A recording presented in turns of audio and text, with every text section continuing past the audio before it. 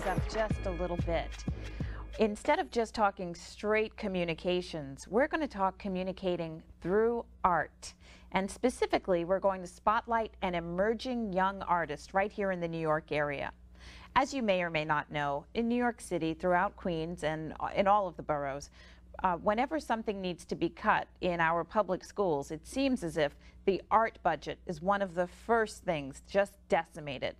But tonight we're going to look at a young emerging artist who has taken her art classes in school and just run with it. She's developed her artistic talent at only 15 years old, and she's definitely one of our young and upcomings here in the New York City area. Good evening, Kirstyn. Good evening. This is Kirstyn Iovino. Welcome to the show. Thank you for having me. So you're an up-and-coming artist. We're surrounded on this set by all of your different art. I'm loving it. So you're 15 years old. Yes. And sophomore in high school. Yeah. And where do you go to high school? I go to Ardsley High School in Westchester, New York. Awesome. And you take, as part of your curriculum in high school, you take art classes. Yeah. All right. And do you think that the art classes that you've taken throughout high school and also in middle school have really helped you develop your talent? Yeah, because my teachers have always told me that there are no mistakes, and it's also a way to express yourself. So it's helped me, inspire me to work as hard as I do on my projects. And in addition to art, you do other things as well. You're a cheerleader. Yeah, I'm a cheerleader, and I used to be a gymnast, and I also used to play softball when I was little too. Well, I see a little bit of your inspiration here in your art. Just one in particular that I just want to look at right now. This is? It's a person standing on their hands, and it was inspired by my gymnastics background, and they're doing a handstand. And what's that made of? It's made of paper mache, and it's just layered, and then it's painted with gold paint. Do you have to put some wire underneath there first? Yeah, there's a wire under it which gives the framework, and then you go over it as many times as however thick you want. Like the lower area is thicker, and then you just keep dipping it. Great. Yeah, you just keep dipping. And it's inspired by your gymnastics. Yeah. Awesome. Now you say that you're dipping this in lots of paper mache and you're painting in gold, et cetera, et cetera. Where does your mom allow you to do this in your house? I usually, well, this particular one was done as a school project, so we did it in school. But when I paint or craypa or any of the other materials, I usually do it in my living room, on my living room table, and I cover it with newspapers to make sure nothing gets anywhere, and that's where I usually. I got to give it to your mom for letting you use all of these materials in her living room. She also buys me a lot of the different ones, so I was exposed even at a young age to all different types of mediums and materials. You mentioned craypa. What's that? It's kind of like colored pencils, but it's thicker and it's easier to blend. You can blend multiple colors with it, like that one over there. The one in the left-hand corner. It's the palm trees, and you were able to blend the backgrounds and merge it together. And that's with using the craypa. The craypas, yeah. Nice. And you just mentioned that your mom exposed you to art at an early age. Yes. Tell us about how you first started. At an early age, I had all the different materials, and I would always grab a piece of paper or something, and I would just color randomly or random lines, and that piece that you're holding is one of my it's my first art piece ever, and my mom decided to frame it because she knew I would get somewhere in art. Wow, how old were you when you did this? Around 4 or 5. 4 or 5 years old? Yeah. And I love that she framed it. Yeah. Where does this hang right now? It was in our family room at my house. At your house? Yeah. Oh, that's great. And so you did this when you were about 4 or 5 years old. And then I have this other example of your artwork. And this is from 2003. So you're 15 now. So you were 5 here. Years old, And tell me about that. I created a drawing, and then we went and got it printed to make cards, and we distributed the cards to different members of my family. And And you've came a long way. If you look, when you did this framed work when you were 4 years old, and then you did these cards when you were 5, it seems as if you grew leaps and bounds already when you were younger. And I love that your mom printed these into these note cards that she gave out to the family. Yeah. And then on the back, Yeah, I signed it. that's great. You With the signed it in year. your 5-year-old signature Yeah. with the year also. That's great. I love that she did that. And this just blows my mind that she kept this as well. She could see that you were really going down the artistic path even Yeah. when you were 4 years old. That is great. So then you started doing this when you were 4 and 5 years old. Then what came next? As I grew older in middle school and high school, I just kept going with it, and in my art classes, I would always try and go above and beyond to make my art look appealing. And I used a variety of mediums based on what our teachers told us to do. Right. And then I just kept working from there. Oh, that's great. So then also in middle school, you took a lot of art classes. You Yeah. had that exposure in school as well. That's what we're missing from a lot of curriculums right Yeah. now. But it's great that you had that exposure in middle school too, and then moving on to high school. Yeah. So you've got a lot of stuff around here. This just looks like something that you would have done when you were younger. When did you do this? And how did you create this? Did that at the beginning of this year, and it's made out of all old magazines. So you went and you looked through a variety of magazines, and you had to make sure there was no writing on the back, because if there's writing on the back, you can see it through. It kind of bleeds through? Yeah. So each one of these, you had to take like a piece of a magazine And just cut where there was little- nothing on the other side. That sounds very And difficult. cut little triangles and then just put them all together, and you had a layer, and it's So then how'd you get the color in there? the magazines were the different colors, and then Okay. you would just pick from there. And So you had to sit and get a whole bunch of pieces of white from a Yeah. magazine, cut them into little triangles and then try and make them fit to the to this. shape of So did the- you start by, I guess, putting an outline on Yes, this? we had a grid.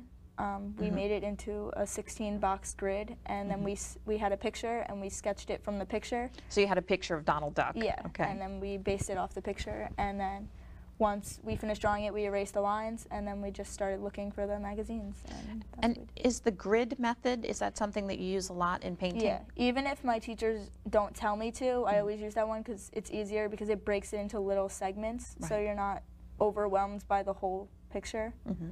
You have like little segments. And then, just to get back to Donald Duck for a moment, is this Baby Donald? Yeah. To get back to Baby Donald. So then once you put all of the pieces, of the colored pieces on here and arrange them just so, what did you put over them? It's like a clear glue, so it helps them to stick together, and yeah, Okay, so is it like a decoupage Kind glue? of. Yeah, only clear. yeah. Okay. Is this heavy? Let's see. Oh, No, no, it's not not. that It's heavy. quite light. That's great. And will you frame this? What would you do with something like this? I'm definitely gonna frame that one. That's one of my favorites, so I don't know. Okay. Maybe put it in my room or in my mom's office, because I display a lot of my artwork there. Is your art available for us to see anywhere right now? Not right now. Outside of the living room or your mom's office? Not right now, but hopefully soon, maybe. Okay, well, we'll work on that for you, getting you, anyone who's watching who knows of where we can get Kirstyn's work displayed, give us a call. So this was something you worked on this week. You've got a couple of things in your lap. Yeah. And these are a couple of different types of art. This is a shading? This is the shading method with colored pencils, and we had to choose a tool, and I chose a paintbrush because even when I was little I used to paint, so it was one of the things that I liked. And then we created it, and then we just shaded it with the different Colored pencils? yeah. When did you do this piece? This piece was it was my first project of this year, so my first project. So it's relatively new. Yeah, in September. And you did this as part of a school project. May I ask, what grade did you get? And A+. All right, that's great. That's awesome. You can really see the depth of the bristles. If you Yeah. look at those bristles, they're all different colors. It kind of gives that three-dimensional look to it. I like that a lot with the shading as well. Great job. You deserve the A+. Not that I'm an art teacher, but I think it was well deserved. And what is this? What kind of paper was this done on? It's just like printer type paper. Okay. It's not that thick. It's pretty thin actually. And what else do you have? This one, it was just black paper, and you used an X-Acto knife, which is kind of like it's just a knife, Right. and you scratched the designs into it, and when you scratched, the black went away and it turned into white.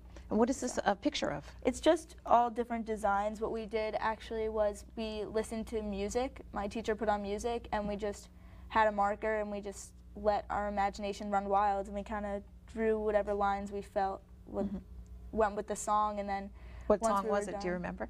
I don't even remember. It was, I don't even know. But and then we just picked a portion of it, and we just And what kind of paper is this? Because it's got like a black it's like, painting on it. yeah, it's just, I think it was just white paper, and it was like painted over in black, Okay. and then when you etch into it, Did you ever do black that is as a white. child? Like Yeah, with the rainbow colored one. Right, yeah. exactly. And then okay, we're right there. I don't know what that's called either. I'm Yeah. sorry, viewers. I don't know what that's called, but this is that same technique. I love that.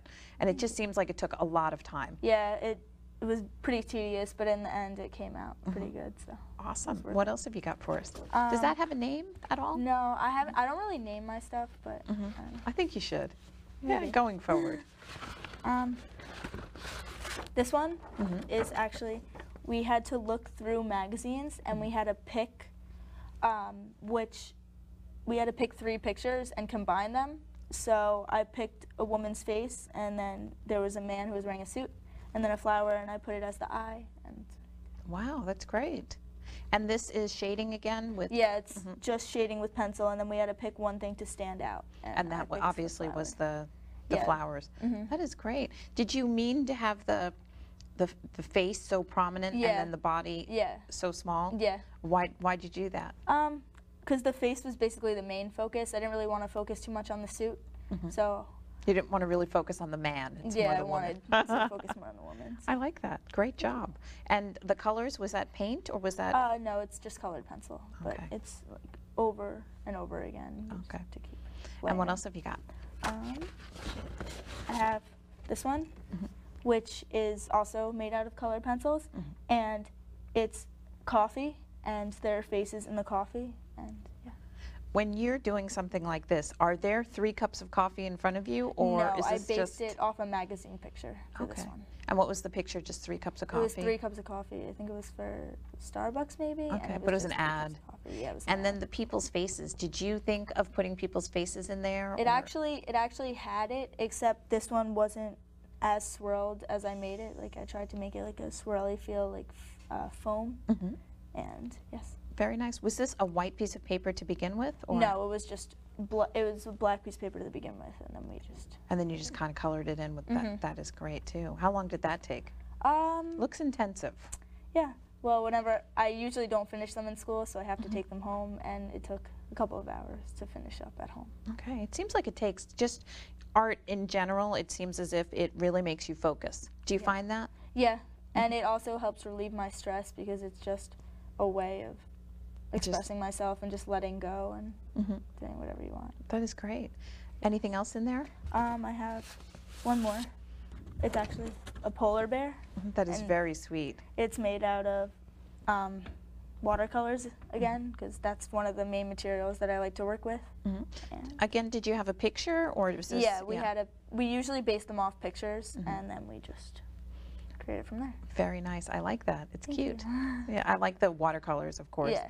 And speaking of watercolor, well, speaking of painting, I'm just looking over your shoulder here at JB, Justin Bieber, and I'm looking at Justin, and I also noticed that on your wrist you've got Justin Bieber. What does it say? Justin Bieber, never say never. Never say never. I love it. And so you're obviously a Justin Bieber A fan. huge Bieber fan. And so what is this? I made this around the time that his new album came out. So Under the Mistletoe just was released, and I decided I wanted to draw him because we had to draw a person, and Justin Bieber is one of my inspirations. So I decided to draw him, and yeah. Why do you find inspiration in Justin? I mean, his songs are just about so many things, and like Never Say Never, like, I don't know. And with the technique that you used, did you use the same technique that you used with the grid? Yeah, with the grid technique, and then we just painted.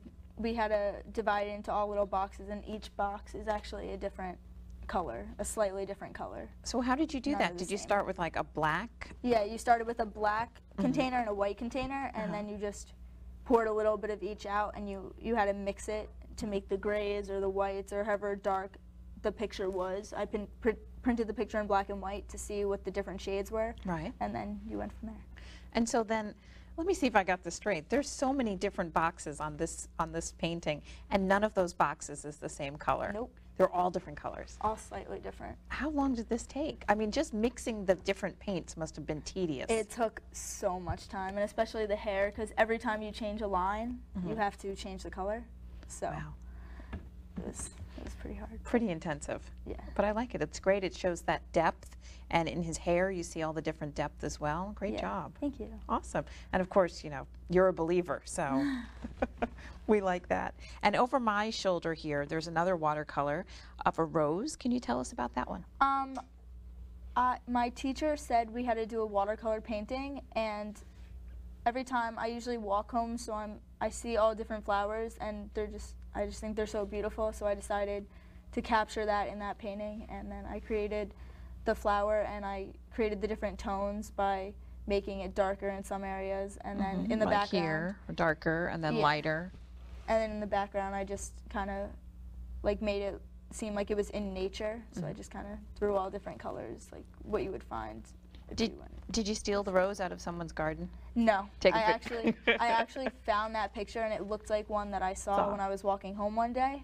So I utilized it. And I thought it'd be Okay. good. I thought you stole it, and then we could apologize on camera to whomever it was. No. And this is a heavy piece right down here at my feet. Yeah. And so this is on what? It's on a piece of tile that I went to Home Depot and I got it. Yeah, and here. Yeah. Yeah, it's a big piece. It's a piece of tile. And for a social studies project, I was doing the project on Egyptian art in the temples, and we had to create something that you would put in an exhibit. Okay. So I decided that I would use that temple painting after going through numerous books, and then I printed it I drew it onto the tile, and then I used paints to get the colors. What kind of paints? It was paints that were on tiles, like you could make on tiles. Okay, so that wouldn't just rub off. Yeah, that wouldn't just rub off, yeah. And do you remember, is this like a hieroglyphic type of thing? Yeah, it was a hieroglyphic type painting in the temple. And how long did this take to make? Well, we didn't get time in class or anything because it was for a social studies project. It took about, I don't know, a couple of days because I drew it, and then, well, I had to get the tile first, and then I had to find the image, so it took a while. Okay. And I'm curious, other people in your class, in your social studies class, did they do something like this as well? Not really. One of my friends, she actually used a smaller piece of tile and just chose one person to put on it. But a lot of people just decided to make statues or something because you didn't have to do temple paintings. I decided to because it was the art aspect of Egyptian times. So that's what I did. But no, not really. Nobody did something like that. Okay, this is great. I'm loving this. And I just love that you did it on a piece of tile. Yeah. Yeah. I wanted to make it seem like it was actually in like a temple. It would seem like it was something that, just because of what it's painted on there, it seems as if it's something that it would be part of the Egyptian culture. Yeah. Like it just fell out of there. Of course, it fell out of the Home Depot, but no one needs to know that. And so then over my right shoulder, I'm in love with this picture. This seems like so incredibly intensive. Tell me about it. It was my 8th grade project, and since I was graduating middle school, our teachers basically said you had to have 5 different boxes with different types of mediums, and then you could basically do whatever you wanted in any of the boxes. So I used that to express myself. Like, one of them says my name. And that's this one? Yeah, in balloons. And then the one above that is I used to go to the beach, and I used to spend a lot of time at the Jersey Shore, so that explained that. And then I always used to love monkeys, and people always used to say I was crazy like one, so I decided to do that one. And then gymnastics and softball were Gymnastics, softball. Yeah, were 2 of the sports that I played. When did you play softball? I played softball up until the end of 8th grade, and I Okay. pitched 7th and 8th grade. Nice. So throughout. Okay. Yeah. And then gymnastics? Yeah, I did gymnastics for 8 years, and then I switched to cheerleading now. Yeah, cheerleading's so much better than gymnastics.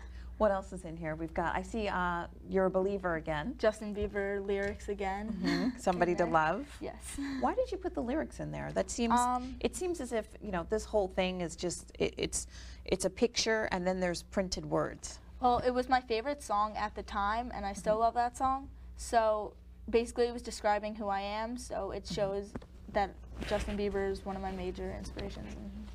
And also there's this kind of a checkered pattern in there too. Yeah, and then there's circles in there. Yeah. Is there an inspiration behind that? I took an extracurricular class when I was in, I think, 6th grade, and my teacher showed us how to work with Sharpies to create like cool different designs. So I thought of that, and I was like, oh, that would be really cool to put on there. So Neat. And this looks like it's inspired by something else. What is this? It was inspired by the artist Keith Haring, right? Because he does all the people like that. And then I made it my own by doing the zigzags in the background and multiple hearts in the heart, and Yeah, we've seen these before around, so it's nice to see it with a different take, your own interpretation. And then the stars? Yeah, I always loved stars. Me and my cousin would draw them on everything, So you're a star in your own right, and of course you've got to put them in here. And then up here, what's that? When I was little, my mom always used to tell me and my dad to believe, and I could do anything if I put my mind to it. So that's the word I always used to live by. And even at City Field, we have a brick at City Field that says "Believe" on it, because that's great. Your family bought a brick. Yeah. I remember when they were building City Field a few years ago, you could purchase a brick. Yeah. And yours says "Believe." That is great. That's a great thing. And then it carries over into your art. And then over here you've got some color, and over here you've got some color. That one's actually splatter paint. This one? Yeah, we went outside one day and we just threw different colors around. And then you just cut it out and stuck it on there too. And then this one? It was just, I had that one box left, and I was like, I don't know, let's try different colors, and I just mixed them all together. And then you said that this was 5 boxes? It started with 5, like 5 huge ones, and then you could divide it into however many you wanted. You didn't have to have a set number. And then it just became this. And then did your mom mount this, or did you mount this on something? The people in my mom's office actually decided to mount that for me. My mom brought it to them. Oh, that is great. And so where does it display right now? It was in my mom's office. Oh, that is great. It seems like your mom's your biggest fan. Yeah, a lot of my art's displayed there. Even in her old office, all my art was there. And when she got transferred, we put all my new art in there too. Nice. So you're actually displayed in 2 places right now. You're at your mom's office and in your home. In my house. There you go. Now we just need a gallery or 2 to go along with it as well. And this piece right down here by your feet, I just love this. Tell me about what that's made of. It's paper mache under it. That's the framework for it. And then can you just flip it around so everyone can see the back? So it's like many different pieces or strips of paper? Yeah, you have strips of paper to lay out the framework for it, and then you just dip the paper mache over it however thick you want it, to make sure that you don't see the paper under it. Right, and then you painted it? Then I actually used tissue paper, different pieces of tissue paper, to make the green. I used different shades of green, and then I used felt to create the flowers. Nice, okay. And then buttons, of course. Buttons, yes, as the center of the flowers. And very nice. So it's a mask, kind of a mouth down there. Yeah, the mouth right here, and then the nose, and then there's 2 eyes, and I guess that's the 3rd eye. A 3rd eye on top. I love it. That is great.